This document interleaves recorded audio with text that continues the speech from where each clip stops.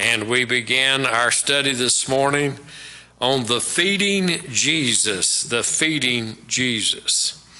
And there in that passage of Scripture, we studied that he fed 5,000 people. And that's just the men. So we entitled this lesson and this sermon series, The Feeding Jesus. We studied this morning two questions. What is the purpose of the miracle? The answer was that Jesus manifested himself as the bread of life. And as the rest of the text unfolds, we ask ourselves these questions: how shall we receive the bread of life? The answers were like a child and by his grace.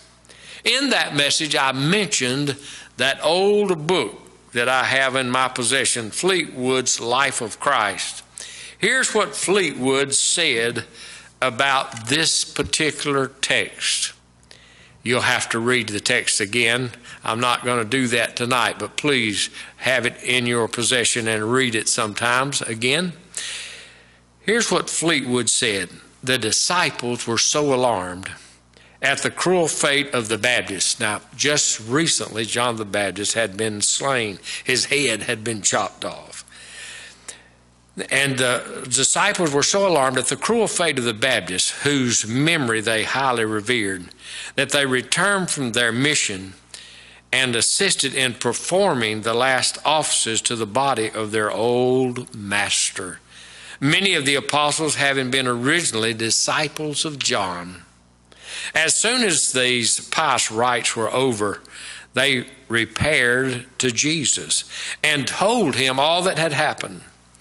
Their compassionate master, on hearing their melancholy news, retired with them by sea into a desert place belonging to Bethsaida, that by retirement, meditation, and prayer they might be refreshed and recruited for their spiritual labors, and at the same time leave an example to us that we should often retire from the noise and hurry of the world and offer up most fervent prayers to our Heavenly Father.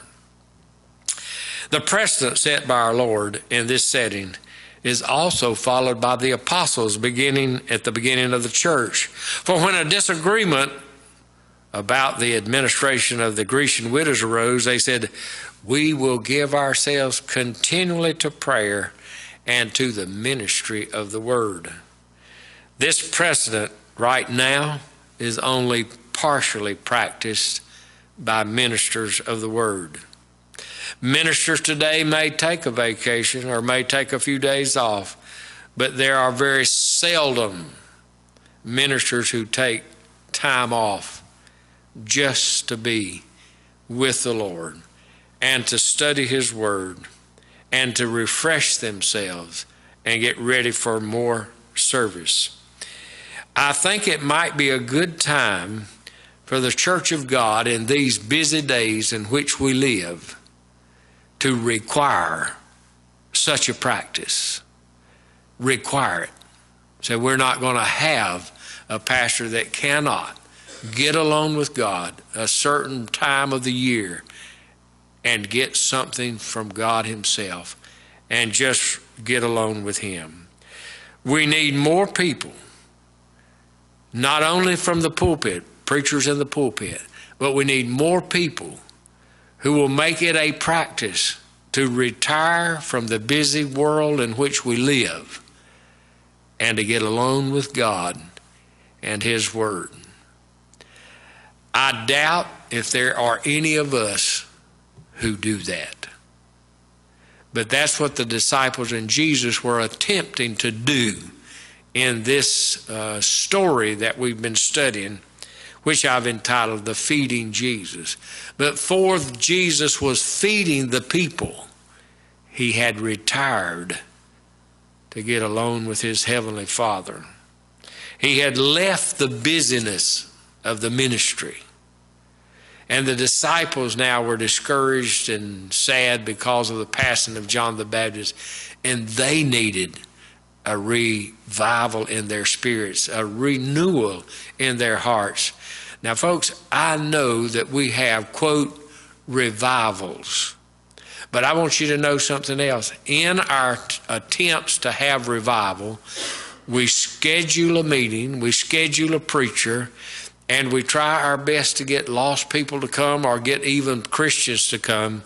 It's hard now to get Christians to come to church. And we try our best to get people to come to church where the lost are saved. And we get a revival speaker and say, okay, let's have a revival speaker. Maybe he'll say something or do something that will stir hearts. And we have sometimes even cottage prayer meetings.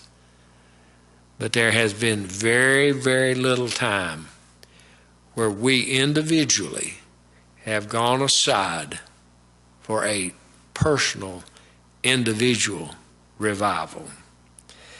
E.M. Bounds states this: the men who have most fully illustrated Christ in their character and have most powerfully affected the world for him have been men who spent so much time with God as to make it a notable feature of their lives. Charles Simeon devoted the hours from 4 till 8 in the morning to God. Mr. Wesley spent 2 hours daily in prayer. There would be no Methodists if it were not for that. He began at 4 in the morning. Of him who knew him well, wrote, he thought prayer to be more his business than anything else. And I have seen him come out of the closet with a serenity of his face next to shining. John Fletcher stained the walls of his room by the breath of his prayers. Sometimes he would pray all night, always, frequently, and with great earnestness. His whole life was a life of prayer. I would not rise from my seat, he said, without lifting my heart to God. His greeting to a friend was always, did I meet you praying? Now that's a good thought. Luther said, if I fail to spend 2 hours in prayer each morning, the devil gets the victory through the day. I have so much business I cannot get on without spending 3 hours daily in prayer. Luther had a motto, he that has prayed well has studied well. Archbishop Layton was so much alone with God that he seemed to be in perpetual meditation. Prayer and praise were his business and his pleasure, says his biographer, Bishop Ken. Bishop Ken was so much with God that his soul was said to be God enamored. He was with God before the clock struck 3 every morning. Bishop Ashbury said, Ashbury, another one. I propose to rise at 4 o'clock as often as I can and spend 2 hours in prayer and meditation. Samuel Rutherford, the fragrance of whose piety is still rich, rose at 3 in the morning to meet God in prayer. Joseph Alleine arose at 4 o'clock for his business of praying till 8.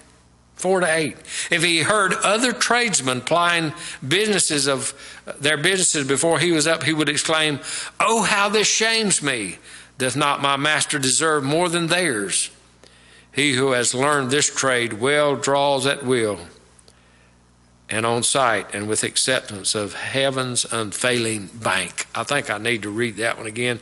He who has learned this trade well draws at will on sight and with acceptance of heaven's unfailing bank. I know a man that was won to the Lord by my dad down in Lawrence, South Carolina, and he got a hold of this thought. He was a single man and an older man. And he got a hold of this thought of praying. And he would go in his room. He lived with his brother, 2 single men, older now. And he would begin to pray out loud. And he prayed so out loud that his brother complained to him and said, you've got to quieten it down a little bit. I can't live with all that. And would even leave the house and ask him to quieten it down or to leave. So they had a real problem because this man would pray so much and so loud. The retirement from the busyness of ministry was the intention of the Lord in this particular scene, the feeding of the 5,000. It was not just a time of rest and relaxation like most people think. It was a time to recharge the spiritual battery and to get ready to continue even more in the ministry. And I'm thinking now of the many conferences that are in America. I could go to a conference every single month. I could be away from this church on a regular basis attending some conference. I could do that. There are many. The Sword of the Lord Conference in July is one that I could spend a week at. And then there are others as well, many others. And I'm thinking these conferences have as a motive, many of those who've organized these conferences have as a motive. And I'm Shelton Smith of the Sword of the Lord, the paper that we have in the back. Shelton Smith, I know that he has as a motive that we're going to have the Sword Conference in July, and it's a time for spiritual renewal where the pastors can get refired and refueled and go back and do a greater work for the Lord with new ideas, etc. I could go to conference after conference after conference. I could be gone from home weeks and weeks and weeks during the year. I have chosen not to do that, and I'll tell you the reason why. One of the reasons that I don't attend all these many conferences is this: there's so much work to do, and there's so few laborers. Wednesday night you found out what it was like not to have somebody that just regularly is here and pastors and preaches in this pulpit. Did you not find that out? It makes a difference. It makes a world of difference. And when you don't have the help, then you have to stay close by. So I think that some of the conferences, though, have become more busy work. They have not become a retirement to refresh and to renew the spiritual batteries. And so if a conference had been organized, I could go to California for a conference. I'll tell you what, I wonder how that would go over if I spent several $100,000, maybe thousands of dollars during a year just to go to conferences like California. Oh, a conference in Hawaii would be nice, wouldn't it? It would really be nice. You say, well, preacher, you would bankrupt the church. I could bankrupt the church by going to all these conferences, couldn't I? I could. So I've chosen not to do that. But I think a lot of the conferences don't have as their motive spiritual refreshing and renewal. Now, you might get some good ideas, and there's something to be said for that. I know a preacher who is constantly drawing from these conferences new ideas. And I'm always amazed. I look at some of the things that he does and I say, where did you get that idea? And if I dig a little bit deeper and poke him a little bit, well, I went to such and such a conference and such a speaker gave me that idea. And I'm thinking, I thought he got that from the Lord. But he went to some conference somewhere and they said, this worked for us and it probably ought to work for you. And so I know that this man that I'm speaking of, that goes to many conferences, he always seems to have a new project. He's always got something going on. And it always seems to work. And I'm totally amazed. I cannot believe it. But you know what I think? Here's what he's doing. He's not getting spiritually renewed. He's borrowing brains. You can borrow brains, but you cannot borrow character.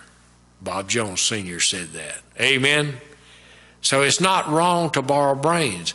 So that's what this preacher does. He goes to conferences to get good ideas. And there's nothing wrong with that. But I want to tell you something. God is not in the fast food spiritual business. God is not in the fast food spiritual business. When he goes to this mountain and retires to this mountain in John chapter 6, this is a time for spiritual renewal. And it's not fast. It's going to take some time. Now, of course, that didn't happen on this occasion. They were interrupted by the crowds. The crowds followed them, and they were interrupted by the crowds. Now, that's amazing. Here he was trying to give the disciples some spiritual revival, and his own self needed some energy from the Lord himself, and from God in heaven, and from the Holy Spirit of God. And instead it was serve again. How many of you know that sometimes that's exactly what happens? Serve again, serve again, serve again. That's exactly what happens. But God is not in a quickie revival, a fast food revival. God wants you and I to get alone with him and to be spiritually renewed and spiritually refreshed. Now, I want to continue with this story. And you know from the story that Andrew finds the little lad. You read the story again in John chapter 6, but most of you know that Andrew is the one that finds the little lad. And I do not know how Andrew spied the little lad and his lunch. I don't know. But John chapter 6 and verse 8 says, one of his disciples, Andrew, Simon Peter's brother, saith unto him, to Jesus, there is a lad here which hath 5 barley loaves and 2 small fishes. But what are they among so many? Andrew was a disciple who was always observant of others, and not only always observant of others, but he was usually found bringing others to Jesus. Now, I want you to think about Andrew for just a minute. If Andrew was thinking about his own hunger and his own need, and if he was thinking about John the Baptist's death, and if he was thinking about all these people, and what are we going to do? And he did say that what are these, they among so many? He did say that. He knew there was a big crowd of people. But if he had just been thinking, I've got to do something for all of these 5,000 people. I don't know what I'm going to do. I don't know what Jesus is going to do. I do not know what the rest of the disciples are going to do. He could have gone completely berserk, thinking, how are we going to take care of these people? Let me give you an example, folks. If all of a sudden 200 people walked into the door of this church completely unsaved, would you not get a little bit concerned? What are we going to do? Right? Wouldn't you say, whoa, preacher, 200 people? That'd be something, wouldn't it? Think of 5,000. Think of 5,000. What are we going to do? Andrew could have thought, I'm going to be really tired. This is going to take a good long while today. We've already been up here and tried to run away from these people. And here these people are coming to us. He could have really got a negative attitude. But do you think Andrew did that? How many of you think Andrew got all upset about 5,000 men here? No, he didn't get upset. He's looking around, and all of a sudden he sees a little fellow. Again, I brought up that little fellow this morning, but I want you to know, maybe there weren't that many little guys there, little boys there. I don't know, but Andrew saw him. Can I ask you a question? I already read you the child text this morning as I read that about the little children. Jesus said, bring the little child unto me, forbid them not, for such is the kingdom of heaven. When Jesus said those things to the disciples, they knew they had been rebuked. Can I say something to each of us? There are children running all around these communities, everywhere. And Jesus says, bring them to me. Doesn't he? Isn't Jesus saying to, listen, folks, we got people moving in here so fast, I don't even know where they're coming. They're coming from all over the country and all over the world. And they're moving in here fast as lightning. And their little children are just up and down the street. Just like we found those teens on top of our building. These kids are everywhere. They're all over the place.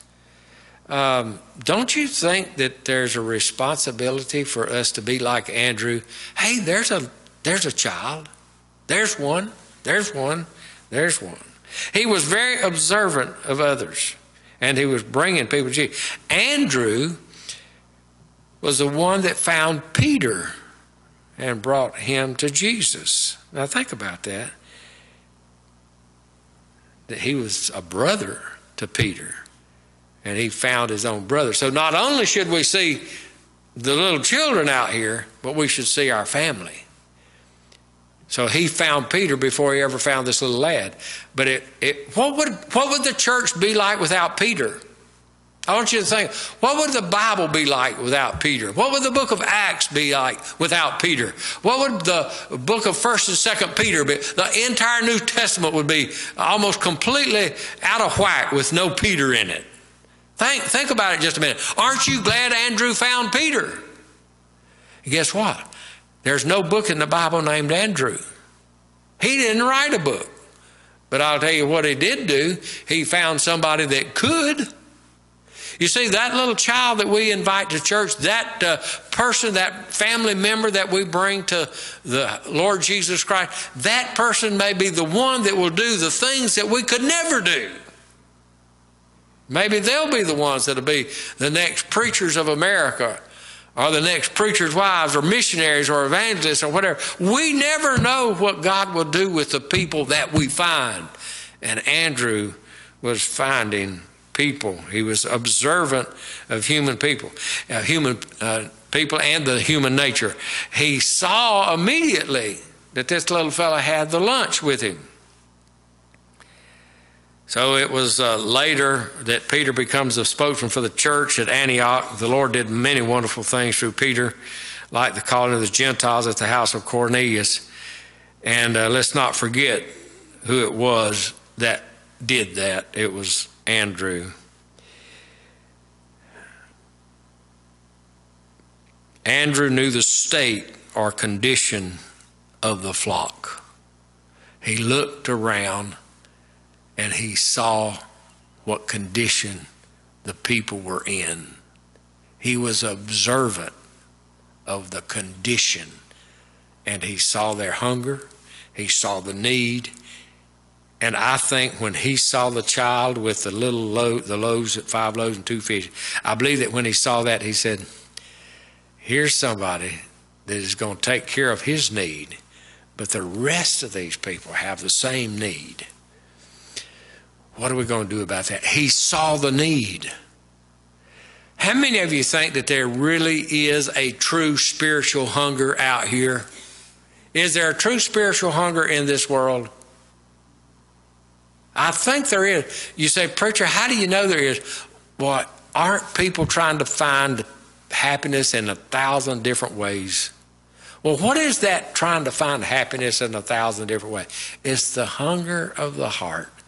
And you and I have the only bread of life. We have that bread of life.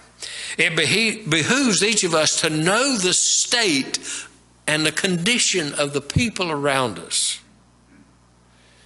We are not to be busybodies in other men's affairs, but we are to know the true situation of the people around us. Are we concerned and interested in people? I think that is a very key point. That is a very key point. Are we really interested and concerned about people around us? You say, preacher, I can be concerned when they have a death in the family. I can be concerned when they have illness. I can have that kind of concern. And that mercy that we can show to people, that mercy is so needed. That compassion that we can show to those who are in that kind of need is definitely a plus. But can I ask you something else? People may have physical needs that we are compassionate about, but can we not get compassionate about a spiritual need? Somebody say amen. Don't we need that? Don't we need to see people that have a spiritual hunger? Most people are insecure and spend most of their time in searching for their own security. They erroneously think that if I don't care for myself, nobody else will. Can I tell you something? Christians all over this country, and here, this is just for us though tonight, the Christians in this building, if we, and I'm including myself, if we could really think about people and say, I care to those people that we see. The true Christian spirit is to say, I care. The false Christian spirit is to say, it's not any of my concern.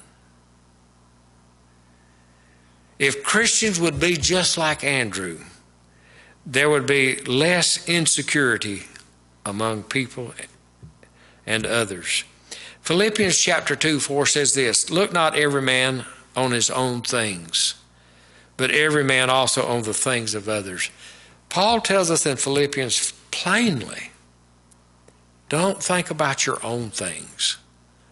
Think about the things of others. That is a plain scriptural principle. So number one, Andrew finds the little lad with a little lunch. That's what I want to bring to our attention tonight. The second thing that I want to bring to you is by the person of Philip. So I'm picking two disciples out of this story. I'm picking Andrew out first, and now I'm picking Philip out. Philip is the one that knows how to count. He knows that the numbers don't work. Now, he's probably not the treasurer of the crowd, but I'm thinking maybe that since Judas is not in the picture yet, that it could be Philip that was kind of in control of whatever meager cash they might have had or money they might have had. I don't know that, but somebody was counting, and Philip was counting. He could count. He knew there's 5,000 people here, plus. And it would take a lot of money. I could see Philip going, okay, that's, I don't think the next town has enough food for this crowd. I can almost see him calculating that. So let's read it in John 6:5. When Jesus then lifted up his eyes and saw a great company coming to him. Now there's that word company again, and that's the word that Luke used. Luke used that word company, set them by 50s in the company. And he saith unto Philip, whence shall we buy bread that these may eat? The Lord Jesus knew the need. Did Jesus know the need? Does Jesus expect us to know the need? Yes, he does. If we have Jesus, we should know the need. Jesus knew the need. He knew they were hungry, knew they had to have food. No telling how many meals they had already missed. They had come from different parts and had retired there with him. So here we are. And he asked Philip, whence shall we buy bread that these may eat? Now notice that Philip, now the Lord's proven Philip. I want you to know something right now. Can I tell you something flat out, straight out? The Lord is proving you right now by saying, all right, you see the need, you see the people, you hear the message. Now what are you going to do? He's saying that to me. He's saying that to you. He's proving us with the message. The Holy Spirit of God is proving each of us with this message. No one is excluded. Everyone's included in this proving. So, and this he said to prove him, for he himself knew what he would do. Do you know that Jesus is going to save souls in this area? Jesus is going to give food to the people of this area. He knows what he's going to do. The question is, are we going to be involved with his plan? Philip answered him, 200 pennyworth of bread is not sufficient for them, that every one of them may take a little. I wonder if Philip might have been holding the 200 pennyworth, or if he was just making a calculation. But he could count. Now, can I tell you something? There are a lot of us here. I'm one of those kind of people that I can count the pennies, and I can count the nickels and the dimes and the quarters and the dollars and so on. I can count. And I know, hey, by the way, it takes a lot of money, more money now to do what we do than it did 2 years ago, right? Taking a lot more money to do it. I can count. And it's getting difficult. I don't like to pump $55 worth of gas. Do you? I can count. You say, well, preacher, if we had a bus and we ran that bus, it would take hundreds of dollars of gas. Yeah, it would. That's counting. We do. We count like that. So Philip says, Lord, basically, I'm paraphrasing, there's no way we can feed these people. And do you know what? A person who's always counting says, not possible. Can't do it. You know what, folks? We do a whole lot of counting of who's here, and we do also a lot of counting of who's not here, but we seldom think that Jesus can do anything about it. I want you to know Jesus wants to do something about it. And our counting sometimes has absolutely zero faith. Come on. Amen? You say, I can count. I can count too. Yeah, I can count. But a lot of times that counting has no faith. Does the Lord test our faith when He knows already what He's going to do? According to our text, He does. Jesus knows what He's going to do in this area for His honor and His glory. He already knows it. He knows the answer before we ask Him. Isaiah 65:24. And it shall come to pass that before they call, I will answer. And while they are yet speaking, I will hear. Now that text is about the millennial reign of Christ. And it's talking about the Jews that have accepted Christ as their Messiah. And He says, those ones that have accepted me as their Messiah, He said, man, before they even ask me, I'm going to answer their prayer. That is a Jesus that knows what's on our hearts. Jesus already knows the problem, and He knows that He's going to perform a miracle that will intervene in the problem and that the problem will cease to exist. But He still proves us to see what kind of faith we're going to have in a difficult situation. Is this a difficult situation? Would somebody say amen? This is a difficult situation. Is He proving our faith? I think so. As we know, Jesus did not rebuke Philip, neither did He rebuke Andrew.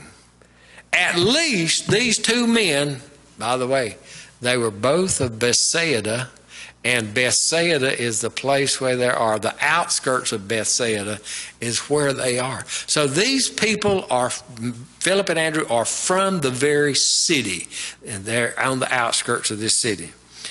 And so they knew the people. It was not hard. There was not thousands upon thousands of people. They knew the people. By the way, it's surprising to me, 5,000 that they were feeding must have came from miles away because these are small little villages. But anyway, these men knew their hometown. It was their hometown where they were close by. They knew how much bread was there. And they didn't see any way out. But Jesus knew. He said, you don't know what to do, but I do. How many of you can hear Jesus say to me and to you right now, you don't know what to do about this difficult situation around you, but I know. Amen? Does Jesus know? He does. He knows. That's the way it is with Jesus. He says, you don't know what to do, but I do. Let's get to work and see what happens at my commands. And here's what He said. Now think about this. Jesus knows what He's going to do.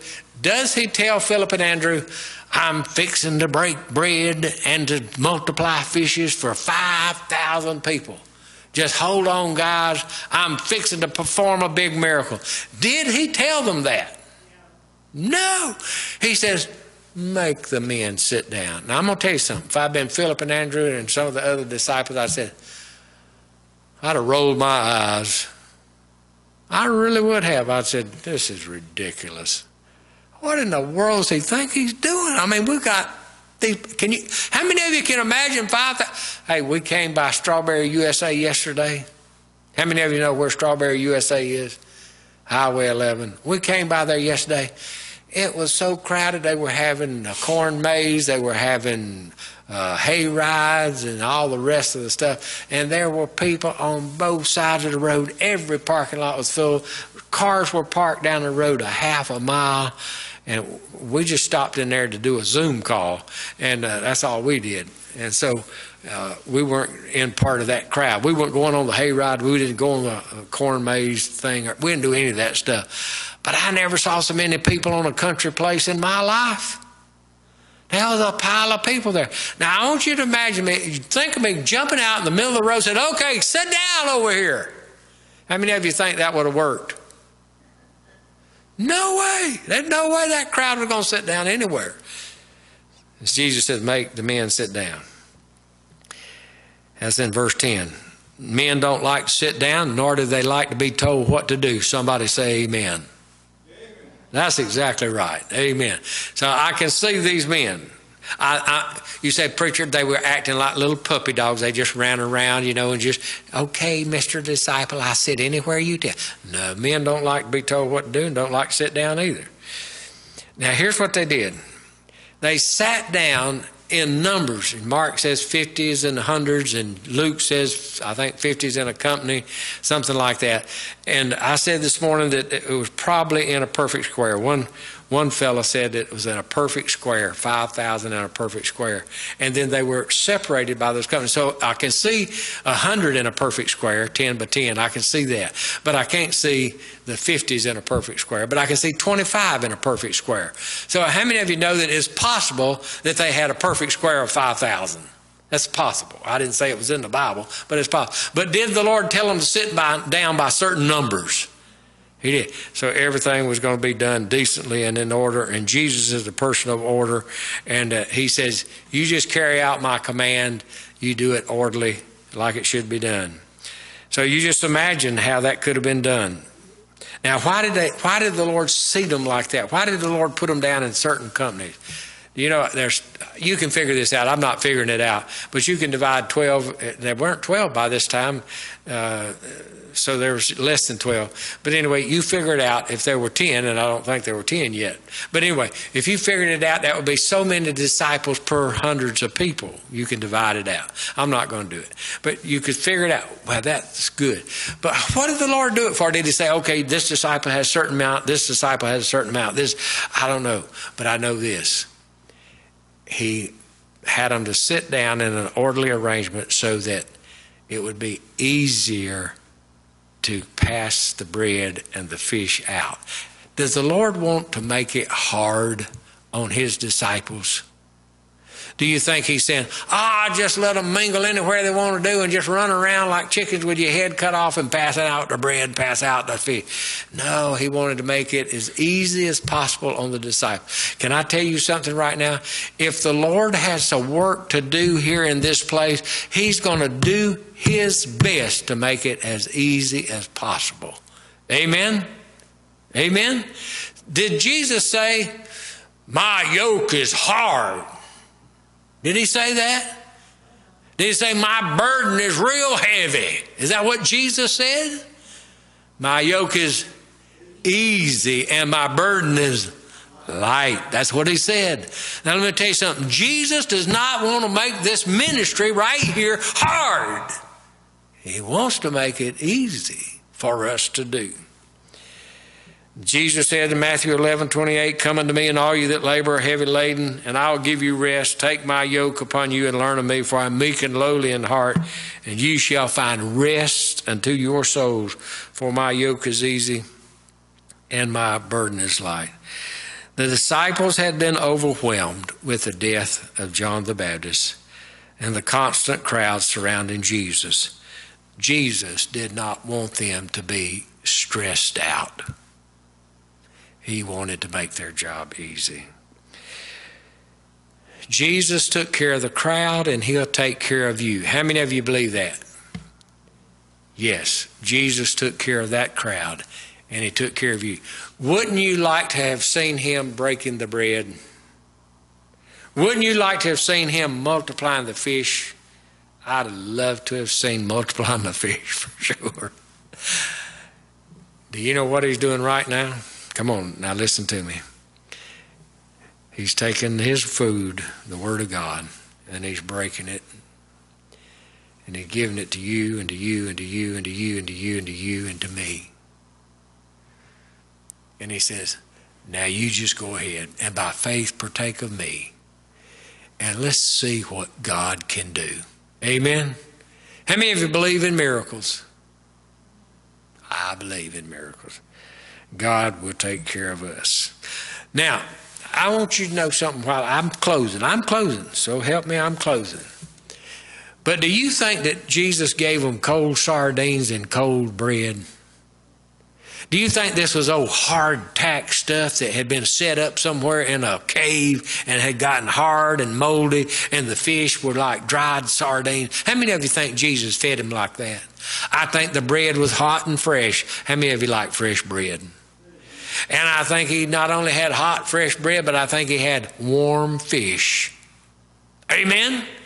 How many of you like good, warm food? Does anybody like cold food? Some people do, but I don't. Can I give you a thought here? The food that Jesus gives to you tonight is supposed to be fresh. I mean, just right on the money. It should be right exactly what you need. And I'll tell you what, he gives that to you and to me so that we can be refreshed and do his will. And go out just like Andrew and Philip did and bring others to partake of the food that Jesus has. Let's pray.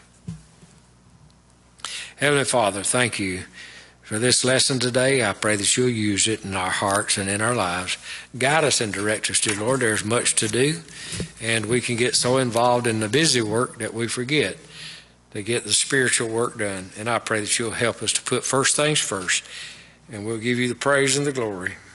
While heads are bowed and eyes are closed, you say, Pastor Waters, the Lord spoke to my heart. I really need to spend more time with Jesus. Can I see your hands? Amen. Amen and amen. Father, thank you for this time together. I pray that you'll bless us now as we go our separate ways in just a few minutes. But help us not to forget the lessons today. In Jesus' name, amen. Let's stand together as we sing 295. 295.